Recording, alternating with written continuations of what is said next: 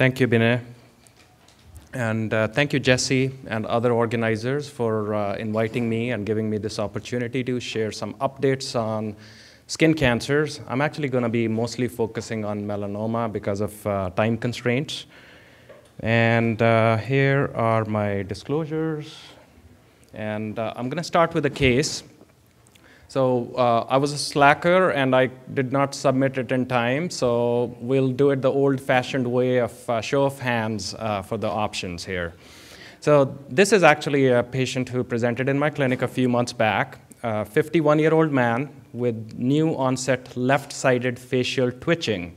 And he also had multiple new subcutaneous nodules. He had a history of melanoma, which was stage 2B, diagnosed 2 years prior to this presentation. So we got some imaging, and you can see there were multiple metastases in the brain, more than 15. The largest was 2.1 centimeters, and there was some vasogenic edema around some of those lesions. He also had disease in multiple other organs. Everything else other than the left facial twitching was asymptomatic. So we biopsied one of the subcutaneous nodules. It showed metastatic melanoma. We sent it for BRAF, and it turns out that he had the BRAF V600E mutation present. Okay, so here are the options. And I want all of my students to succeed, so I want to just start by saying there are no wrong answers here. This is not a test question. This is more of a survey, because all these options can be chosen in the appropriate setting. So I want you to raise your hands without any fear and let me know if you would do one of these. So I'm going to just say those out. First is whole brain radiation therapy. Any takers? 2, 3, 4 maybe. Gamma knife. Nobody. PD-1 monotherapy. Ipilimumab plus nivolumab combination. Maybe 6 or 7 people. BRAF plus MEK. 5, 6 over there. Hospice. Couple. Okay. Mostly optimistic group. But hospice in the right setting is not inappropriate in a terminal cancer. Okay.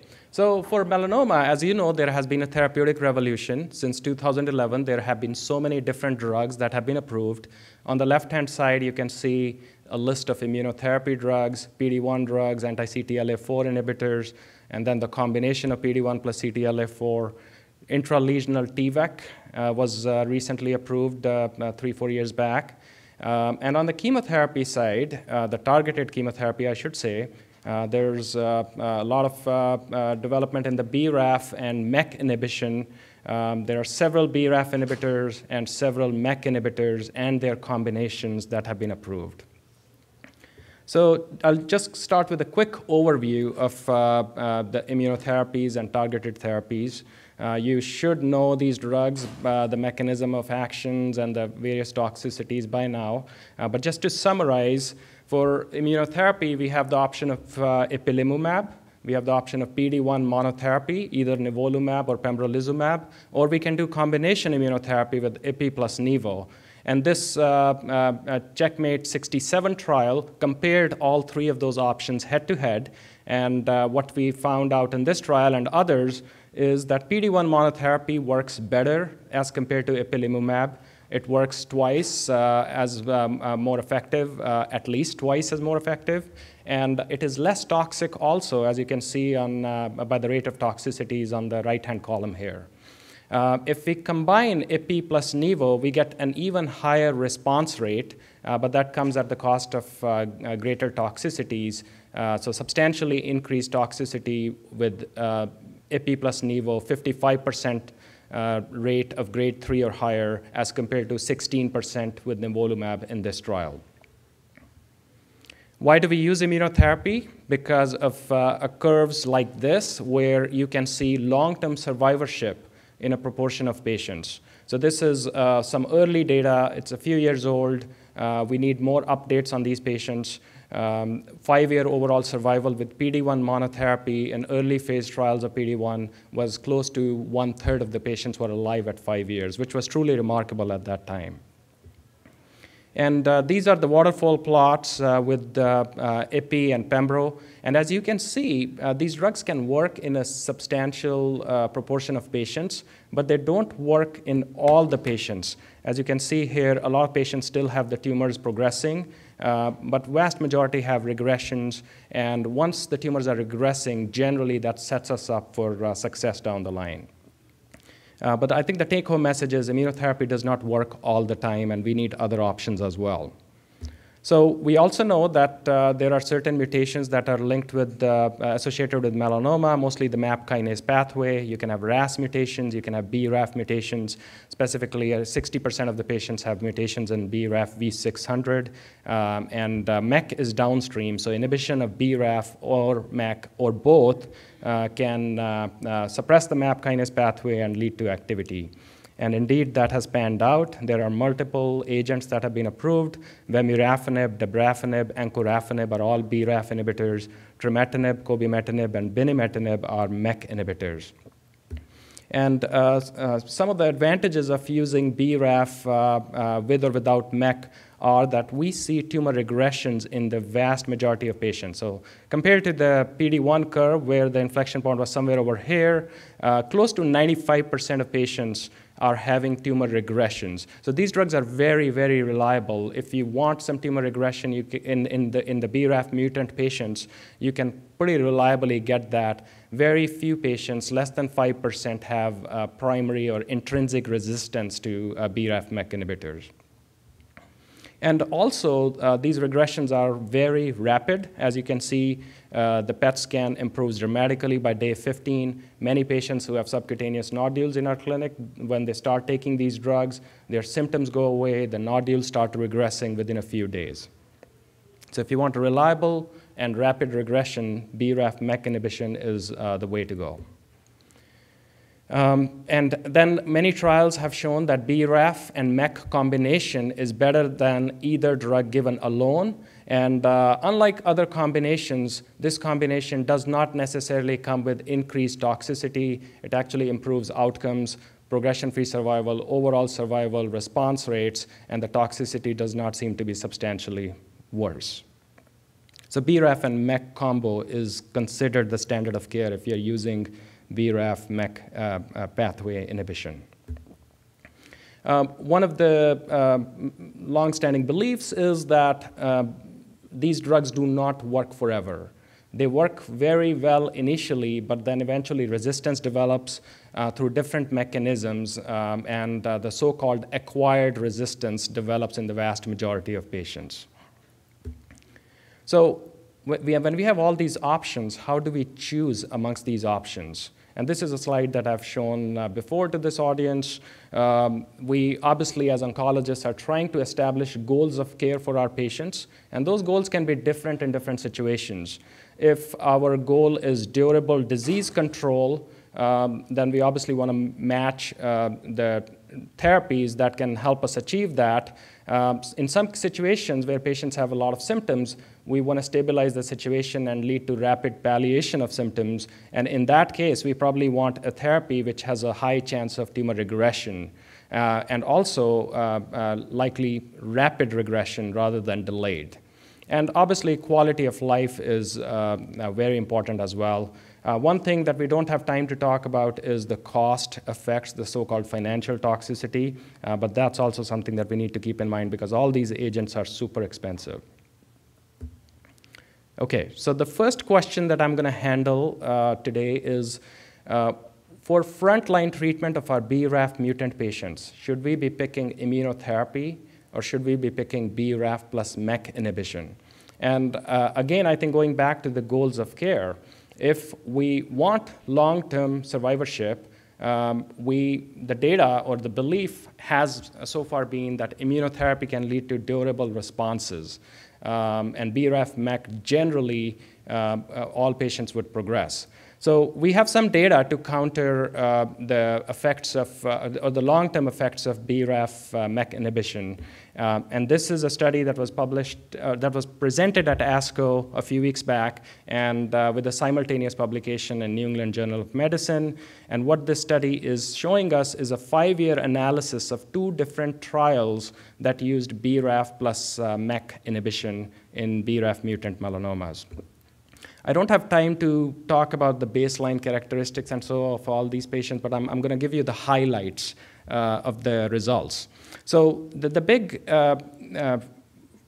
message from this paper is that BRAF plus MEK inhibition can lead to long-term disease control in a small proportion of patients. So this is a progression-free survival slide, and you can see at 5 years, close to 20% of the patients are progression-free. So our belief that, oh, everybody's going to progress on BRAF MEK eventually is not true. 20% of the patients can have long-term progression-free survival.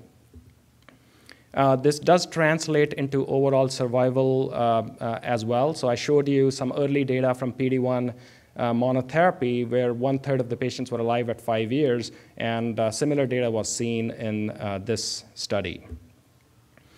This is the response data. 68% of the patients had objective responses, and 20% of the patients had complete responses too. And we talk about complete responses with immunotherapy, so that can happen with BRAF MEK inhibition as well.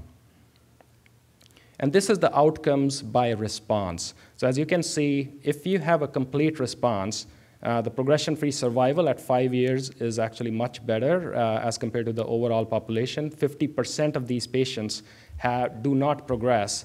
Now, the other way of looking at that is that even though these patients have a complete response, 50% of them have progressed eventually. So we are not really curing these patients. We are just suppressing their disease. But this data still looks quite remarkable. And overall survival by response is shown here. Again, with complete responses, 71% of those patients are alive at 5 years. Again, truly remarkable. So one thing I think we have to keep in mind is how does this distinguish from what we have seen with immunotherapy?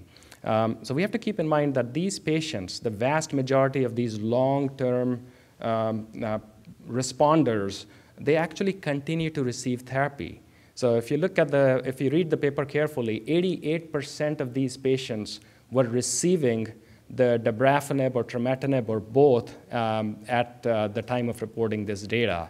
So only 12% had stopped. And one of the questions is, what happens when these patients stop therapy? Are they going to progress, or are they going to stay in remission?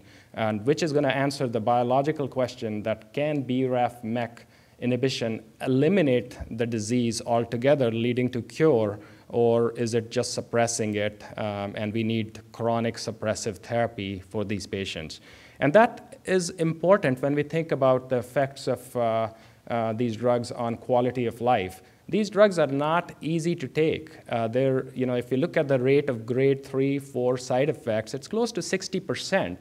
The vast majority of patients are actually needing dose reductions. And we can find the right dose for each patient, and we can kind of help them through it, but they're still taking it. They are still suffering to some degree from those side effects. And this is very different, again, from immunotherapy, where your responses can be maintained even after you have completely come off immunotherapy and for many years after discontinuation. How does the long-term data from immunotherapy look? So this is the Checkmate 067 trial that I mentioned previously, and the 4-year follow-up from that was presented at ESMO last year, and it was published in Lancet Oncology. And you can see here the top curve is the Nivo plus Ipi combination, and that's what I'm going to focus on. So at 4 years, close to 40–50% of these patients are still progression-free, which is actually very remarkable. It looks better than the BRAF MEK when we look at it. BRAF MEK had around 19% of patients progression-free at 5 years. If you look at the Ipi-Nivo here, it's more close to 40–50%. And this is the overall survival. Again, close to 50–60% of patients are alive at 5 years or beyond. Again, very remarkable. And this is probably the major distinguishing feature between the two drugs, the so-called treatment-free interval. So if you look at the Ipi-Nivo diagram here at the bottom, you see that the blue color represents the patients who are not receiving any treatment at the time of this follow-up. So 71% of patients are not on treatment. So you have to compare this to 88% of patients on BRAF/MEK who are needing to stay on treatment. And this shows the median treatment-free interval after the patients came off treatment, and again, looks really good with immunotherapy. So when we put these data side by side, again, an illegal comparison, but still, we have to do that because there's no randomized trial data to guide us. If you look at the overall response rates, 68%, more in favor of the BRAF/MEK by a little bit. Complete responses, again, quite comparable. 20% of the patients are becoming complete responders. But here's the distinguishing feature. 4-year progression-free survival was 21% with BRAF/MEK, 37% with Ipi-Nivo. 4-year overall survival was 37% with BRAF/MEK and 62% with Ipi-Nivo. Again, the major distinguishing feature was the vast majority of patients were still getting treatment on BRAF/MEK and very few on Ipi-Nivo. So I'll let you choose one over the other. I'm not going to make a recommendation, but I think this is what the data is. So what's going on in the immunotherapy world? We had data presented trying a novel dose regimen of Ipi-Nivo, trying to retain the benefits, but trying to improve the toxicity profile. So this is the 511 trial. And what they did was compare the FDA-approved regimen of Nivo the FDA-approved regimen of Nivo-1 and Ipi 3 milligram per kilogram for the first 4 doses and followed by maintenance. And they compared it to the Nivo at 3 milligrams and Ipi at the reduced dose of 1. So Ipi-1 versus Ipi-3 in combination with Nivo. And the overall response rate was slightly higher, not significant, for the Ipi-3 arm. If you look at the waterfall plot, there's no real substantial difference. And if you look at the progression-free survival and overall survival curves, they are virtually overlapping with each other. So not much to choose from in terms of efficacy. But toxicity-wise, the Nivo 3 Ipi-1 was associated with grade 3 or higher immune-related adverse events at around 33%, and it was much higher for Ipi-3 Nivo-1. So by using a reduced dose of Ipi, perhaps you can retain the efficacy of the combination without and possibly lower toxicity. So when we are talking about PD-1 monotherapy versus combination immunotherapy in the clinic, we use numbers for toxicity of 20% or so with PD-1 and 60% with Ipi-3 Nivo-1. And this regimen probably is a cross between the two. The toxicity rate is probably going to be closer to 30 to 40%, and hopefully retaining the efficacy of the FDA-approved combination. So the other major update that is happening is in brain metastases, and this is very relevant to the case that I presented. So as you know, patients have done very poorly historically with once they develop brain metastases. This is the overall survival data. The vast majority of patients pass away within the first year. The median overall survival in some series was as little as 3–4 months. And so definitely an area of unmet need. And traditionally what we have been doing is once a patient presents with brain metastases, we send them to neurosurgery or radiation oncology. And depending on the number of metastases, if they have widespread metastases, radiation oncologists will have a knee-jerk response of going to whole brain radiation. And for limited number of metastases, gamma knife can be considered. And the number of metastases that they can treat with gamma knife seems to be increasing all the time. But that's our default workflow. Send them to radiation oncology, let them get whatever the radiation oncology does, and then they come back and talk about systemic therapy. And I think that needs to change now. When you have multiple brain metastases, it's a systemic problem. We have agents, as you will see, which can work inside the brain, and I think those need to be prioritized over radiation. And we need to match our radiation smartly in the care of these patients.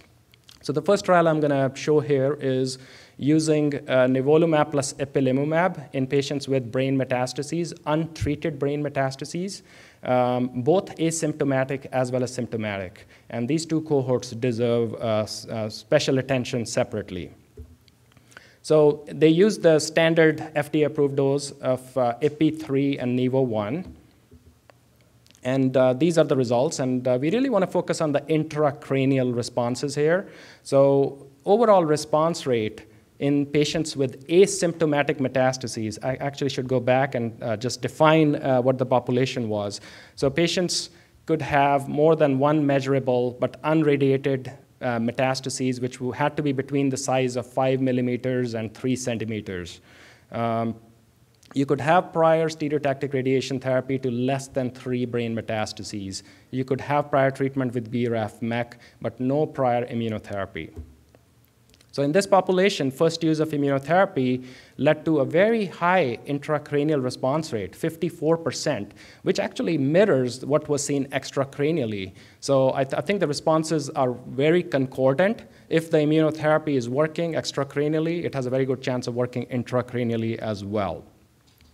And you also want to see there were complete responses in close to 30% of the patients, which is, again, quite remarkable. And this is the waterfall plot, looks really good. I think it will beat any day the effects of whole brain radiation therapy in this population. And also, stereotactic radiation. Most patients would have new metastases, even if they are responding well to the radiated areas. Progression-free survival data looks pretty good. Overall survival in asymptomatic patients looks really good. And this is kind of the summary. Overall response rates more than 50%. Estimated 6-month progression-free survival more than 60%. Median overall survival has not yet been reached. Now, in symptomatic patients, and this was also a very strictly defined cohort, patients could have some symptoms, and they could have had some steroids, but not a heavy dose of steroids. This was 4 milligrams or less, which is, tiny dose of steroids as compared to what we use typically for patients with big metastases. So again, they saw intracranial responses, but the number is much lower, 20% or so as compared to 50, 60%. So the efficacy seems to be compromised in these patients. They saw 4 patients who had partial or complete responses, and these are the characteristics. 3 of them were not using steroids at baseline. And again, progression-free survival, there is a possibility of long-term survivorship, but it does not happen as commonly as we want it. And this is kind of just the summary slide for that.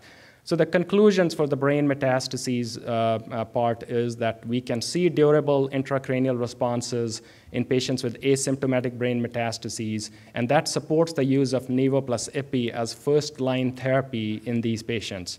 Symptomatic patients remain difficult to treat, but some of them can benefit from Nivo and IPI combination. Just want to remind of the data that was presented a couple of years back. This is using BRAF and MEK combination in patients with brain metastases who also had the BRAF mutation. They had different cohorts. Cohort D was symptomatic cohort, but what you can see is all these cohorts, the BRAF/MEK, again, this is all intracranial responses, by the way. Again, the BRAF/MEK is working really well in the brain initially. So these drugs can penetrate past the blood-brain barrier, or their effects can penetrate past the blood-brain barrier. So if whatever you expect systemically, you can expect intracranially. The progression-free survival is not as good as what you would see with immunotherapy. Most of these patients are responding initially, but then they progress quite rapidly. And if you look at the median progression-free survival, it's actually much lower than what you expect from these drugs extracranially. So these drugs work well initially, and again, their benefits do not last. And this is what is summarized here. And I may not have that much time, but let's go back to the case and see if this data changes our practice patterns. So again, just a reminder, 51-year-old man had left facial twitching, multiple brain metastases, disease elsewhere, which was asymptomatic, and BRAF mutation was present. How many takers for whole brain now? 1, okay. Stereotact, are you a radiation oncologist, by the way? No, okay. Stereotactic radiosurgery for more than 15 brain metastases? No. PD-1 monotherapy. IPI3 plus Nivo 1.